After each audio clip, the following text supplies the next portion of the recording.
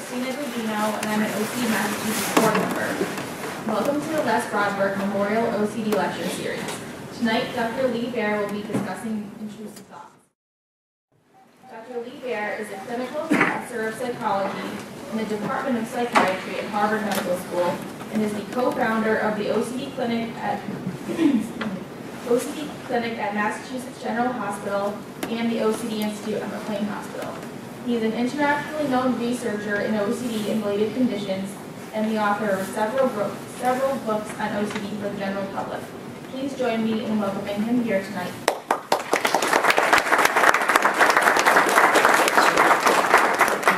It's great to be back here. I haven't done one of these talks in probably 2 years. I think the last time there were tables spread around the room. We had about 10 or 15 people, so it's great to see the growth of this series.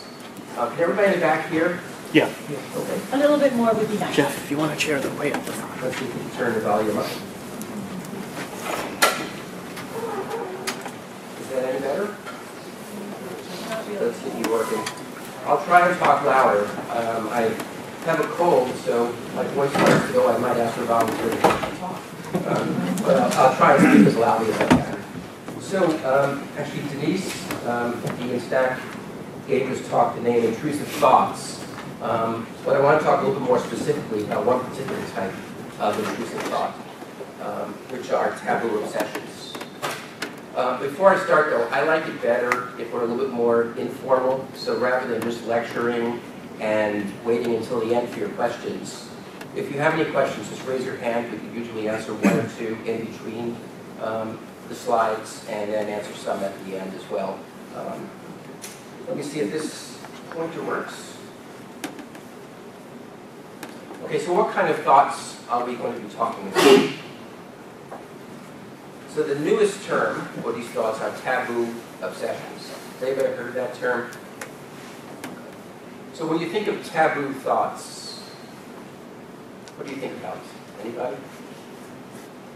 What does a taboo mean? People don't like to talk about them. Right, people don't like to talk about them. Why don't they like to talk about them? Inappropriate? Yeah. Socially unacceptable things, Right. like, you got raped by Jesus or something. Right. So people don't like to talk about them because they are socially inappropriate or embarrassing thoughts. And the main type of thoughts are violent obsessions. These are thoughts or images about hurting someone. I think you all know the difference between obsessions and compulsions, but I'll review it quickly. So the obsessions are the thoughts or images that come into your mind against your will. So in this case, it might be an image of stabbing a baby or dropping a baby. It might be a thought about how terrible that might be. The ritual in that case might be to hide knives or stay away from babies. What we're going to talk tonight about is the obsessions themselves, which you usually don't talk about. Then there are sexual obsessions and blasphemous obsessions. And the blasphemous obsessions really depend more on a person's particular religion. So why are certain things taboo? So there are certain topics that there are taboos in just about all the world's religions. All the world's religions say, do not kill, don't blaspheme God in various terms, don't have inappropriate sexual thoughts. So the idea here is that thoughts are taboo because a particular culture or group says you shouldn't have those thoughts. And it could be just the general population. So for example, in most societies in the world, pedophilia is a taboo. Or it could be a particular taboo. So for example, eating non-kosher food for an Orthodox Jew, or thinking bad thoughts about the Virgin Mary for a Catholic. Okay, so why these particular obsessions? Why do people get these kind of thoughts rather than other thoughts? So this is a book I wrote 2000, 2001. And again, it's appropriate I'm here because almost everything I learned about obsessive thoughts were from patients I met at the OCD Institute.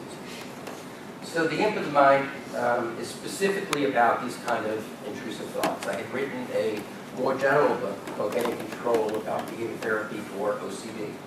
But when we started the OCD Institute, have any of you actually toured it or been there or been a member of the Institute? So a few of you. So you know that a lot of the program is group-oriented programs. And when we set up the program, we knew that we wanted to have exposure groups, since that was a key part of treatment. So we knew there would be 1.5 to 2 hours of exposure. But we also felt it was really important for people who had never talked about these thoughts before, or their rituals before, to talk with other people. So several of the groups involved that. And in leading some of those groups, I realized that some people just didn't participate in the talks. And when I talked to those people, or talked to their behavior therapists, the common thread were that they had these kind of taboo thoughts. So when we were still in the Hill Center, started a group just for people with these kind of taboo thoughts. And for the first time, these people start sharing the thoughts. And that's where I learned most of what I know about these intrusive thoughts. And I think still to this day, the Infinite Mind is the only book specifically about these kind of thoughts. So here is the main theory that I came up with. The Infinite Mind will try to torment you with thoughts of whatever it is that you consider to be the most inappropriate or awful thing you could do. By the way, anybody know where the title of the Infinite Mind came from? Yes? Shakespeare? Shakespeare, no, close. Yeah, Edgar Allan Poe? right. So Edgar Allan Poe has a short story called The Imp of the Perverse. And the idea is that for some reason human beings are wired to have urges to do something they shouldn't do, or to think about something they shouldn't do. And the more they tell themselves not to do something, the more they do it. So even though police tell you don't look back when there's an accident on the highway, and you tell yourself keep going, there's always backups and highways people rubbernecking back. Even something so horrible you can to look at. When I talked to the publisher about this, they said, you don't want to call it the Imp of the Perverse because nobody wants to carry the book up to the counter with the word perverse. Now that would be different than Kindle today. People can buy all kinds of things they wouldn't buy with books. So good point to keep in mind. But I want you to keep this definition in mind because I really find that this is helpful to my patients and to their family members as well. So the reason that particular thoughts are picked out is because that is the most inappropriate or awful thing the person could do at that point in their life. And if any of you have these thoughts, and know people have these thoughts, you've probably seen that the thoughts can change over time. Sometimes people have sexual thoughts at one time in their life, maybe that they're homosexual, they're not homosexual, or that they're straight if they're homosexual, or thoughts about harming children, which may not come on until they have children, for example. So it's the most inappropriate or awful thing you can do at that particular time. And here's an example. When I was a prosecutor, I sometimes felt a strong urge that it was done at the policeman's holster. Terribly inappropriate for that profession. That's the gift of work. Making you think the worst thoughts at the most inappropriate times. Now that I'm in a different profession, I no longer have that particular bad thought. But occasionally another one enters my mind, which is just as appropriate.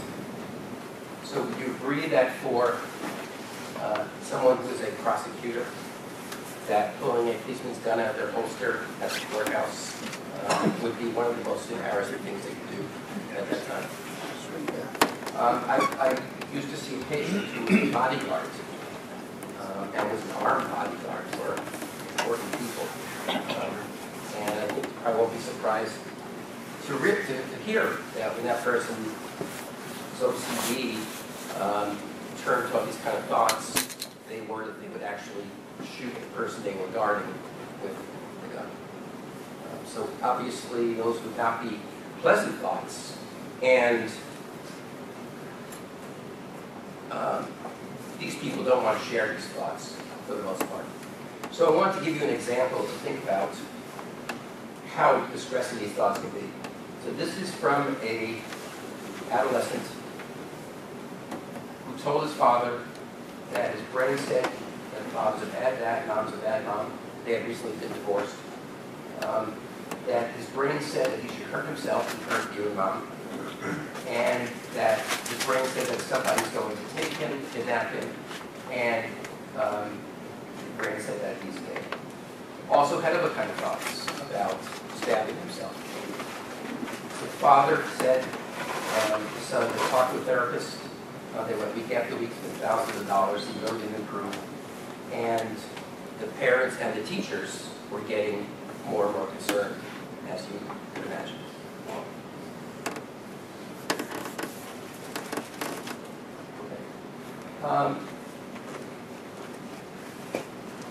So the first thing I wanted to show you is that these kind of intrusive thoughts are fairly common. There have been studies showing that college students, when they're being honest, will almost universally admit that they sometimes have violent or sexual thoughts or religious thoughts. So this is a group of depressed patients from a study, actually over 4,000 subjects. It was a very large depression study called the STAR-D study. What's interesting about the STAR-D study was that one of the exclusion criteria was that the person couldn't have OCD. So these numbers are the obsessive thoughts that people reported even after the doctors had screened out OCD. And you can see that the second category, 30%, endorsed the idea that they would cause harm by something they forgot to do. Shut off a light switch, hit and run accident, something like that. And were that they'd speak or act violently when they really didn't want to. And the check-in is often related to that as well. So in this group of depressed people who have been screened not to have OCD, more than half of them endorsed at least one OCD symptom. And that's important as well because we think that depression itself leads people to have these thoughts and the thoughts of seeing are real. Okay, here's another example. OCD intrusive thoughts are known to be more common because now colleagues of ours have gone to work in various places, and those who work in women's mental health are starting to ask pregnant or postpartum women about these thoughts. And they find that they're incredibly common. I'll give you this one by yourself.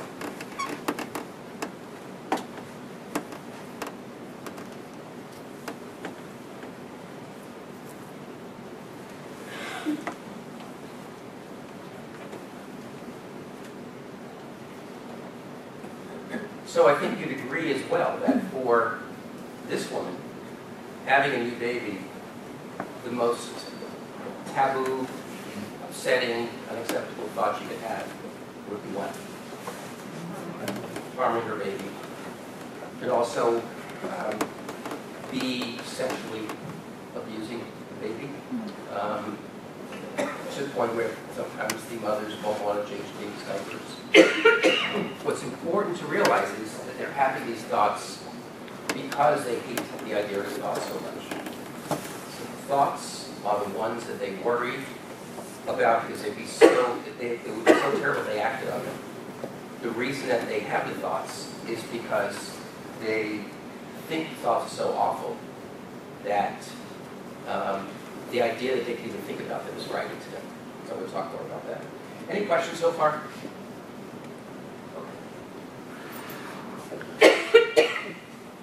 Okay, so why do people develop these thoughts? One phenomenon I noticed in the patients I talked to, is that, as you expect, the thoughts sometimes come when the person is doing really badly. But just as often, the thoughts came when people were doing really well. When their lives had turned around, when they had a good relationship, they just got married, they just had kids, they just got a good job. And it happened enough that I really began to see a pattern. Anybody experience this or have a guess of why the thoughts might come more when things are going really well? Right. So I don't know. But, so when people feel like they have more to lose, they worry even more about doing something to ruin it. So if a new mother has been waiting to have a child for years, maybe had trouble getting pregnant, now has a child, she's responsible for taking care of the child. The OCD says, what can I torment her with to make her think that she could do that would be so horrible that it would really upset her. Now, the biggest thing she has to lose is her baby. You can imagine if it happened, how the person would be ostracized by her husband, by her family, by in-laws, by the rest of society. So which OCD sufferers are most likely to suffer from these thoughts? Now we know that there are many, many different kinds of OCD symptoms. And as I said before, when we had the mixed groups at the OCD Institute, it was really strange to see that people who had contamination fears really couldn't relate to people who had intrusive thoughts, and people who had checking rituals to see if there was dust around, things like that, couldn't relate to other kinds. So there's many different kinds of OCD symptoms, and some often people have more than one type of symptom. So we don't know the answer exactly why people develop particular kind of thoughts, but we have some ideas. So one major issue is all or nothing thinking. All or nothing thinking is pretty common in OCD and a lot of anxiety and depressive disorders, but it really reaches new dimensions with people with intrusive thoughts. So it's also known as black or white thinking, perfectionism, and a new term now is intolerance and uncertainty. But they all really mean the same thing. A person just can't tolerate that they can't be 100% certain.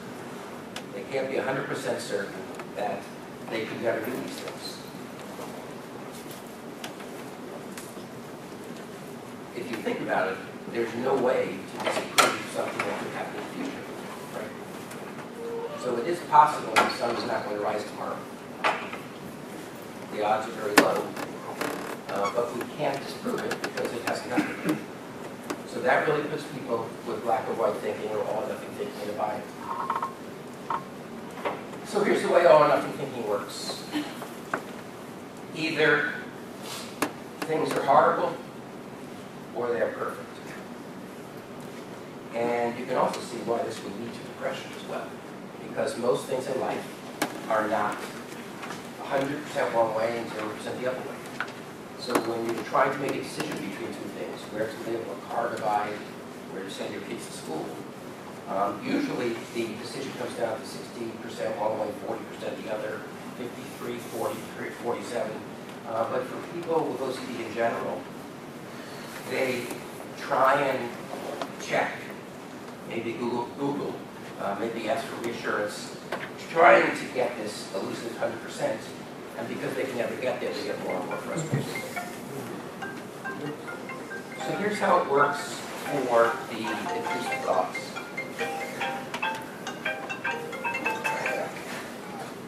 So for somebody who has intrusive thoughts, say of hurting their vulnerable baby, even if the thoughts don't occur 99% of the time, that's not acceptable. Only 100% is acceptable. So even if the thoughts occur 1/10% of the time, that's still not acceptable. And because of that, they beat themselves up and try and get that certainty, even though it's impossible. And we try and do exposure therapy and response prevention with these patients. But before that, we do what's called psychoeducation, try and explain why people have these thoughts. And in this case, it really turns to philosophical ideas. How do we go on each day knowing that we might not survive that day? Or that every time we get in a car, we could have an accident, or every time we send our kid off to school, they could be kidnapped. So we all know that the odds are not zero of those things happening. We make the news certainly, we do everything we can to reduce it. But somehow, if we don't have these kind of thoughts, we're able to accept that a small amount of doubt. But when we stop and think about it, we realize that there's always these chances.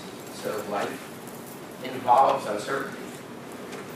If you cannot accept the idea that there's uncertainty, you're going to have a problem because it doesn't match up with reality. The other thing that I found pattern with the patients that I saw was that they tended to be very sensitive people. Has anybody seen this book, Highly Sensitive Person? You've seen it before?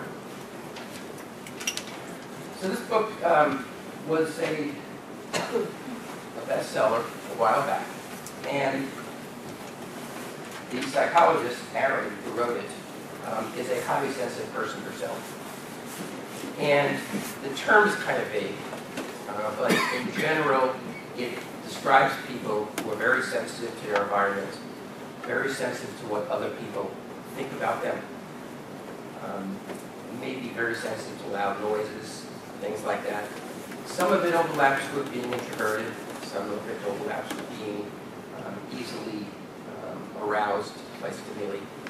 And as I started to have more and more people come through my bad thoughts group, which is what we called it, I would ask them some of these questions, and without exception, people were saying, yes, you know, I was very imaginative as a child, I had good imagination skills, I like to listen to music, I really get upset if somebody thinks badly of me.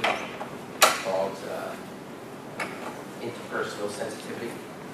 So when you think of those kind of thoughts, those kind of characteristics, they really give the implicant something to work on.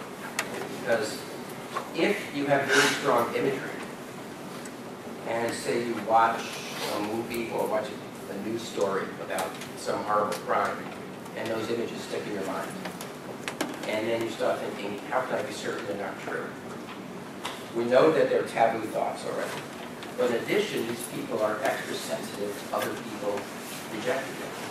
So as a result, they will keep it to themselves, not tell boyfriend, girlfriend, parent, spouse for decades about these kind of thoughts because they're worried how that person will react.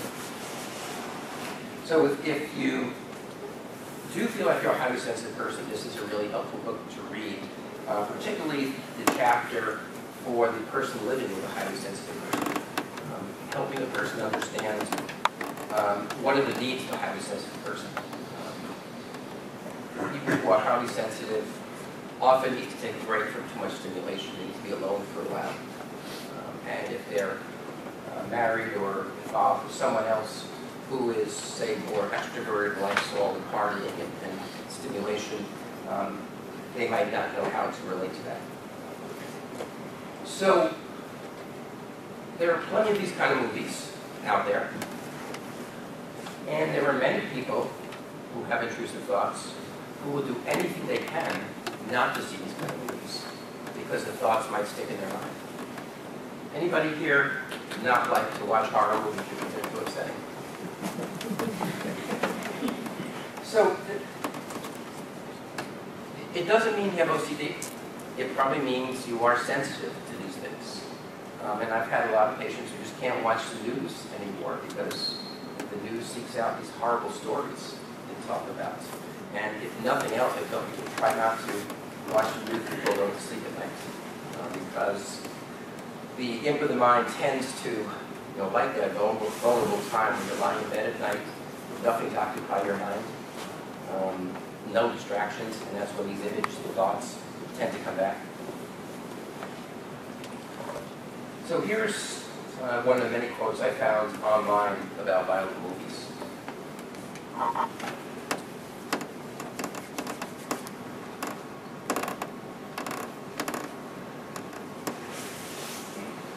So this is another piece of being sensitive. Part of it, I think, is being overly empathetic. feeling other people's pain too much, if it's possible to feel too much. Hating stories about animals being hurt. You know, those commercials about the dogs and cats being mistreated. People are really sensitive to not be able to watch that and just have nightmares feeling terribly about those kind of thoughts. And just to show you that these are not particularly people with OCD. A lot of people don't like certain films, sexual scenes, violent scenes, because they get caught up in their mind. So this person said it makes them feel traumatized. So people who are extra sensitive tend to have good visual memories, tend to react to things really strongly, tend to be very empathetic. If they have experienced some kind of trauma in the past, they may well develop this fear of intrusive thoughts. So a minority of people with intrusive thoughts remember some specific traumatic situation. It could be something not involving their personal life, like witnessing a terrible accident or a battlefield violence, or sexual abuse, physical abuse. And then those thoughts keep playing over in their mind, and the person may have angry, violent thoughts that they find unacceptable. Yes? Just thinking, I have a 7-year-old son he started off maybe about 2 months ago, much fun at Darth Maul from Star Wars, which he has OCD. So we talked about it, I'm like, well, that's an understandable fear. He is a creepy character. I'm afraid of him, although he's not real. So I reassured him that he's just a fictional character. We watched videos of him playing on the native. But now he's at the point where he's made it his mission to like he doesn't relate to him, but he's like, I'm being brought to school. So it's almost like he's overcoated. Is that healthy? I can't say if it's healthy or not, but I think he probably doesn't. We often see people who are afraid of heights become pilots, and afraid of blood become surgeons. I think it doesn't seem like it hurts. The most important, thing with him, though, I think, is that it keeps him going back and seeing it, not avoiding it, that eventually those things won't bother him as much. Yeah.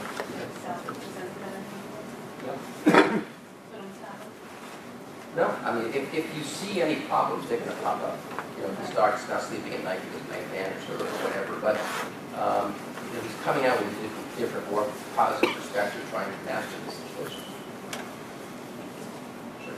Sure. Yes? I also have a question.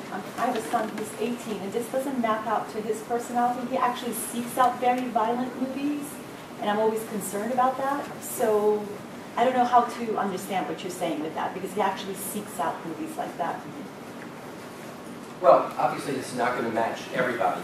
I can tell you, though, that sometimes people with these kind of thoughts will put themselves in situations to check themselves out. So I don't know if that's his case, but I've had people who have worries about using knives who will actually pick up a knife and hold it against their skin to test themselves to make sure they won't do it. Or people who are worried about being attracted to the same sex or the opposite sex, who will look at magazines and then check their body to see if they're aroused or not. So it just may be he doesn't match his profile. It is also possible that he's testing himself in some way to see what happens with those triggers. Okay, thank you. But teenagers usually are very, very shy, very slow to share anything with their parents. But you can imagine how much more difficult it would be to share these kind of thoughts, especially if they're thoughts about harming somebody in the family or incestuous thoughts. They can go years and years and years. Thank you. Okay, so what are the effective treatments? So I already mentioned that psychoeducation is the first thing that we always do, and I'm sure you're familiar with this. This is when the behavior therapist or the psychiatrist sits down and explains, this is OCD, you're not going crazy, this is why we think people have OCD, avoidance is bad, trying to resist the thoughts are bad. Just trying to explain as much as we can about what the thoughts are and what the rituals are and how to deal with them. And for some people, psychoeducation alone is enough. Once they understand that they're not supposed to avoid these situations and that they aren't a terrible person because of these thoughts, in milder cases, they're able to take the ball and just run with that. And I've gotten emails from people who read my book and have even worked alone or with therapists and gotten the thoughts under control. I should say here, though, that the thoughts don't go away completely. That's not a realistic goal. I wish that was true, but it's important for people with all or nothing thinking to realize that, right? Because if you go without having these thoughts for a very long time, and then you get triggered by some new situation having thoughts, it's very easy to think, I failed, I'm all the way back to the beginning, you know, or even worse, it wasn't OCD in the first place. I really do want to kill somebody. So psychoeducation is very important. And if there's one place that it is helpful to see a specialist with OCD, I think it's in psychoeducation. And we know from studies that people who are graduate students, who are your bachelor's degree, people who are using a manual can get good results, especially with exposure response prevention. But there's nothing like talking to someone who's seen hundreds or thousands of patients with a particular problem to say, I've seen this before, here's what it is, here's what's going to happen. And unfortunately, in Boston, you have a lot of experts we can see.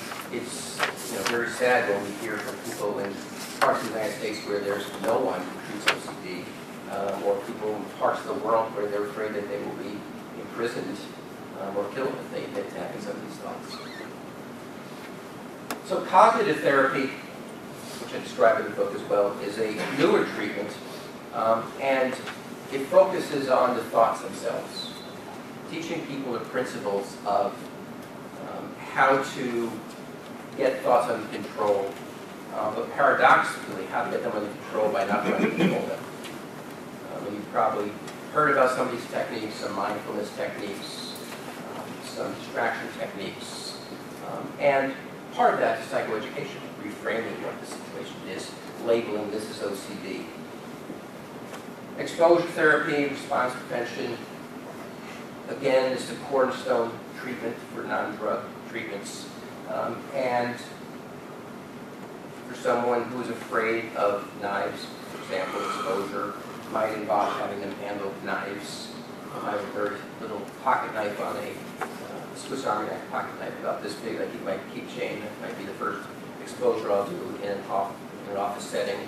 Some people just not go in the kitchen, won't open drawers. Teach them not to avoid those situations, and also not to do rituals afterwards. So if they're in that situation, I tell them that it's very likely they're going to have thoughts triggered or images triggered. This association's been there for a while. And the urge is going to be to do something to undo that feeling, but that they have to try and resist doing that. And if the person can't put it off, or can't keep from doing it for a full 2 hours, even having them start out by delaying it is helpful.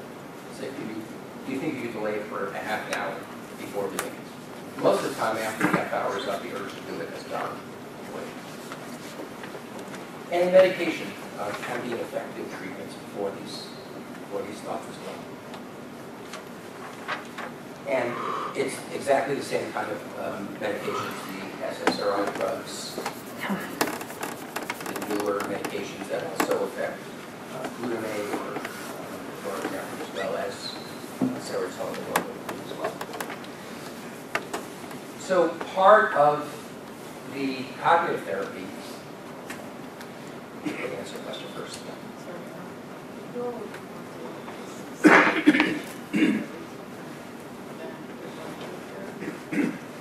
Sure. Psychoeducation is done for all different kinds of treatments. So it's explaining to the person why they have the problem, what we know about it, what we know about what makes it better, and what they can expect in the future. And that is really, really important because the treatments are difficult to do. There's no getting around it. And the person has to trust you and also be motivated to make these changes. And if they really don't believe that this is going to work for them, if they really believe only medication can work or nothing's going to work for them, it's not going to help to rush in to do exposure therapy until they're convinced. Because it's not going to work and they're going to feel worse about themselves. So psychoeducation is just explaining about the disorder. And in most cases, what I'll do is have people read various books. Because it's much easier to have them go home and spend 10 hours reading a book rather than to 8 to 10 sessions. So they could read my book, they could read, talk about another book called Baer's. That's really helpful. So psychoeducation can act like a kind of cognitive therapy that changes the person's thinking, but that's not the real purpose. The purpose is to educate the person, have them label the problem as OCD, or if it's for depression, or if it's for substance abuse, help them understand what is going on, what we know about it, what the treatments are, what to expect. Okay, so part of cognitive therapy is to explain the latest research in how we learn thoughts and unlearn thoughts. So one important thing to keep in mind is the more you try and check and reassure yourself that you can never act on these thoughts, the more uncertain you become. So when we started these groups at the plane, the checking had to do with asking for reassurance, asking family members for reassurance, going to the library and reading about these problems. What do you think is the #1 source of checking today in 2015? Internet. Right.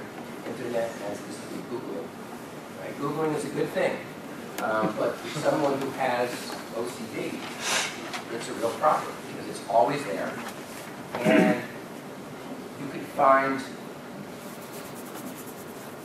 a minority opinion about almost anything. Right? That medications are great, and medications are horrible. CBT is great, CBT is horrible. All you have is OCD, you need to do therapy, or you're really possessed by the devil, what you need to do is be exercise. All you have to do is just look around and you find what's going on. You see people who stay up all night searching on Google to try and get reassurance. So one of the first things I try to do with people is have them swear off Google, that they don't check their email and their Facebook, but not Google for reassurance. Okay, so here's one of the books called Psychoeducation Through Reading Bibliotherapy. Any of you read White Bear's No Girl Wants Her Thoughts? Really good book. Dr. Wagner is a psychologist who started this research when he was in Virginia. Now he works at Harvard College. He's collaborated with us on some studies. And what he's known for is experimental research in thought suppression. Have you all heard about thought suppression? All right, since you haven't heard about thought suppression, let's do a quick experiment, okay? Okay, I want you all to close your eyes, if you can. And for the next minute, I want you to do everything possible not to think about a white bear. Okay? Keep your eyes closed. Go. Remember, whatever you do, don't think about a white bear.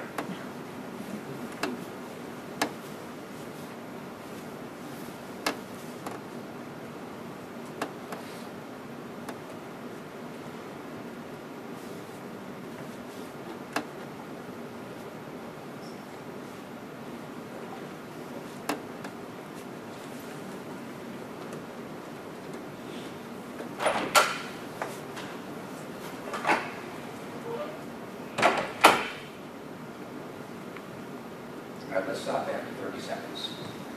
Did anybody think of white bear? Right, so what Wagner found in study after study with Psych 101 students is that when you tell somebody not to think of a thought, the thought is likely to break through. And when they stop thinking about the thought, there's even a rebound effect, so that white bear thoughts come to their mind more. The other thing he found, though, is that it's especially true for emotional kind of thoughts. So white bear is pretty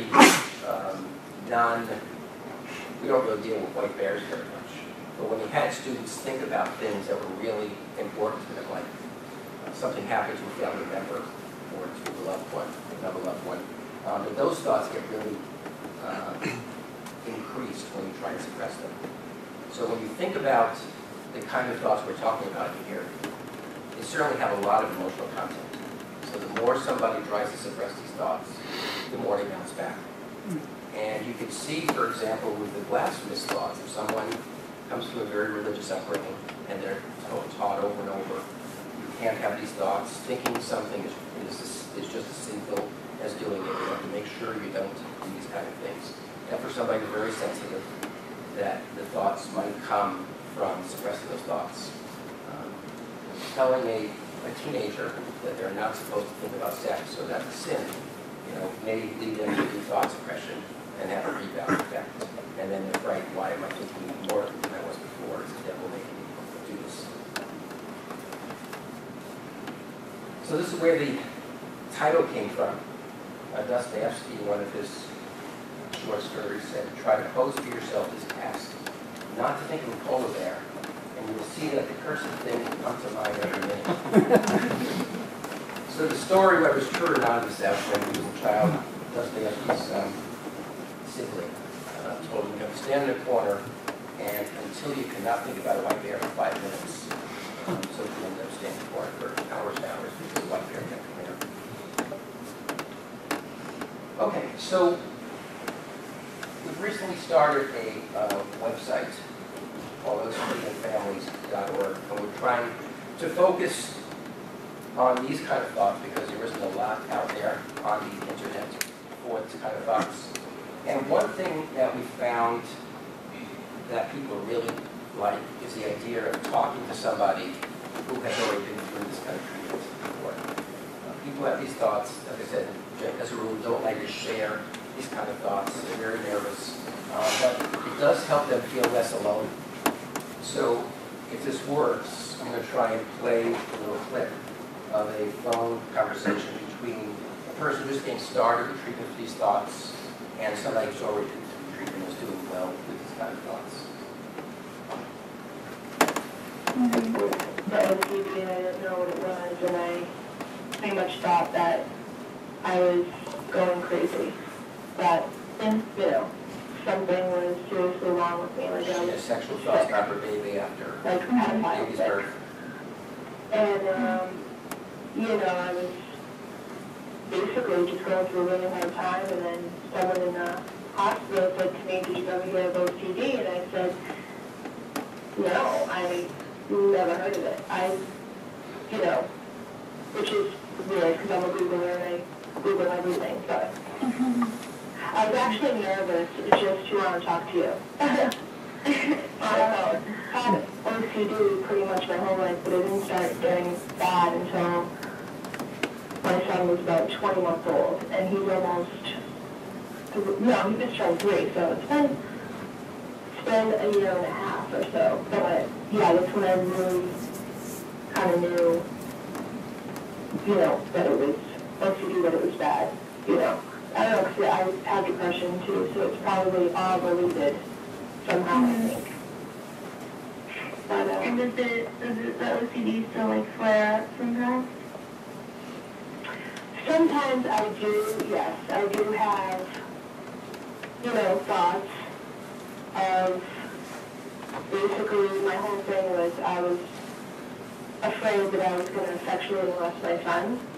So I had fears, and how closely, so nighttime was the worst, and there are times that I, still think, and I get, if I'm really close to my son, and if I'm giving him hug or something, I'm like, oh my goodness, did I just feel like I just got turned on? But I know that it's just because it's habit for me to think that way, because I've been thinking that way for, so long, but then it's not like it was before. Before I would stop right there, panic, not want to touch my son, not even give him a hug, I wouldn't even really want to give him a kiss. I just thought the way I would hug him would be inappropriate. So it's definitely gotten much better since that. I'll stop there. So, you heard that, first of all, you heard that she Googled a lot to try to reassure herself, and that the thoughts didn't turn to these kind of thoughts until our first child was 20 months old. At that time, she said she started to think about all the bad things that could happen. How am I going to leave him with a babysitter? What if somebody molests him at daycare? And then she said, oh, what if I do that myself? So she got to the point where she would have her husband diaper the baby. She avoided breastfeeding the baby because she didn't want any positive feelings around him that she might interpret as sexual. And when she got pregnant the second time when I met her, she had been very close to committing suicide. These thoughts really have the closest connection to suicidal thoughts of any OCD thoughts. We just finished analyzing a survey of college students, and many college students have these kind of intrusive thoughts. And these are thoughts with the highest correlation with depression and also suicidality. And the idea is because they really attack a person's sense of themselves. And here's one of the first literary descriptions of this idea. Everybody knows the story of the good Dr. Jekyll and the bad Mr. Hyde. And Dr. Jekyll was a wonderful doctor, well respected in London, develops this concoction that when he drinks it, Mr. Hyde comes out and does all kinds of terrible things. Stevenson never says the terrible things that he does, but implies that they're violent or sexual kinds of things. The woman you heard, actually two of them you heard on that, would think that this is what's going on. That they've been pretending to the world that they're a nice person all these years, but there's really a Mr. Hyde ready to come out. So that's why labeling things is so important. And the OCD is trying to make them think about these thoughts because those things are so horrible to them. Because the thing that they dislike the most in the world is people who molest children, etc., etc. Any questions on this? Okay. Last slide. Happy ending is that the boy did really well with just a couple of sessions of psychoeducation and psychoeducation with his father about how to deal with requests for reassurance. And his father gave me this quote: the most important message to parents who have children that suffer from invasive or intrusive thoughts is to recognize this is a distinct anxiety disorder that requires a certain type of therapy. I'm very thankful that my son's invasive thoughts are much less frequent now. They do pop up, he's better prepared to deal with them. So, if you remember, this was a child whose counselor was very worried. Teachers were very worried that he actually would end up killing his parents or killing someone in the school or killing himself. Because he had thoughts about, images about hurting himself with a knife as well. So there's a fine line to walk between reassuring someone and having them accept a little bit of uncertainty. This boy, not him, this is just a random boy, but the boy whose father, I talked to him as well, showed no signs that would make me worry. Had never engaged in aggressive behaviors. This all happened after the time of the parents' divorce. He had some angry feelings at both parents, new boyfriend and girlfriends that they had, didn't like sleeping alone in the room anymore. It was clearly an anxiety problem with him, and he'd been very sensitive since he was a little kid. Had separation anxiety as a little kid, didn't like going away to sleepovers, didn't like new things, just while he used to things. So, trying to explain that, this is partly personality you were born with, and there are very many good parts to that personality. It makes you very, very empathetic. You want to help other people, creative, deep thinker. But when your mind is idle, you have a very active mind, if it's idle, it can go to these negative thoughts. And if you let it go there, it's going to try and pick out these things that are most horrible for you. Okay. Time for some questions before breaking up before the group. Zach? Have you ever heard of anyone actually acting on their feelings, though? Have I ever heard of anybody actually acting on their Someone with OCD. Someone with OCD. Well, first of all, people do act on these, people do commit these actions. or nobody worried about it, right? If no mothers ever killed their babies, if no one ever sexually abused children, no one would worry about it. But the people who do that don't have OCD, and they have certain predictors before. There's one person who I had, in all honesty, who did act on his thoughts. Somebody who had intrusive thoughts about grabbing a gun, and one night got very, very drunk, and got very, very anxious, and acted on it, and ended up going to jail in Pittsburgh, and coming here to the OCD Institute. And we had to be very clear with him that drinking too much is disinhibiting, and that's why people drink, because it helps relieve them of their daily worries.